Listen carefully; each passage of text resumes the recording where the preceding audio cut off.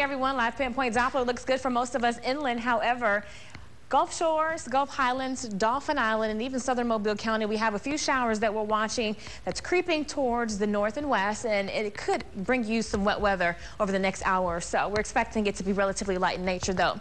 Right now, it's dry in Mobile at 73 degrees, and it's currently 74 for those of you in Pensacola under a relatively clear sky. 67 in Evergreen, not a bad start for you. 69 in Crestview, and we're looking at 75 for those of you in Pascagoula. So the school day forecast will keep it on average into the mid-70s. For the most part, decent sunshine, but again, at the coastline, you may want to give your kids that umbrella heading off to the bus stop. Again, Dauphin Island, we have a few showers we're watching heading your way. And then this afternoon, we'll keep a slight chance for a shower in there with those temperatures staying into the upper 80s, which is average for this time of year.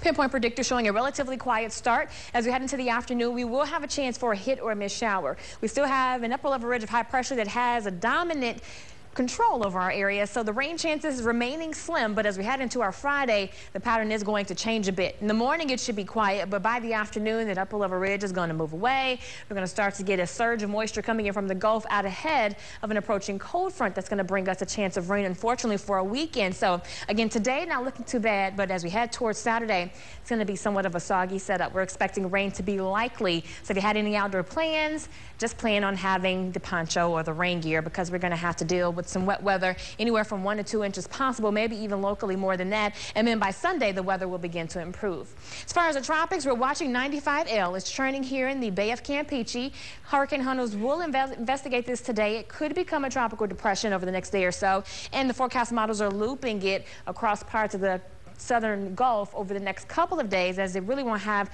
strong steering currents to move it until that cold front moves in on the weekend. That's affiliated with an upper level trough, and that's going to possibly absorb whatever that becomes. So we're really not expecting it to impact the Gulf Coast in terms of a named system, but again, we could have more moisture affiliated with that, so we'll keep you posted.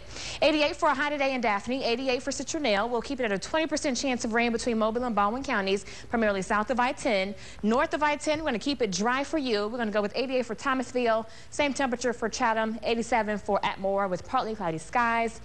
Into the Florida Panhandle, more of the same with relatively dry weather. We're going to go with 89 for Crestview, 88 for Pensacola, but in Mississippi, we're going to have a chance, slightly greater chance for a few showers to head your way. So we're going to go with 89 for Licksville, 88 for Marvella, 87 for Moss Point, and again, that chance of rain for you will be about 20%, so not too bad at all. So here's your forecast. High of 88 degrees for today in the city, 88 for tomorrow with a better chance of rain. As we head into our Saturday, rain is likely, and we're looking at the potential for, again, maybe up to 2 inches in some spots. So just plan on a soggy start to the weekend and improved into the weekend by Sunday. And then as we head on into next week, we're looking dry.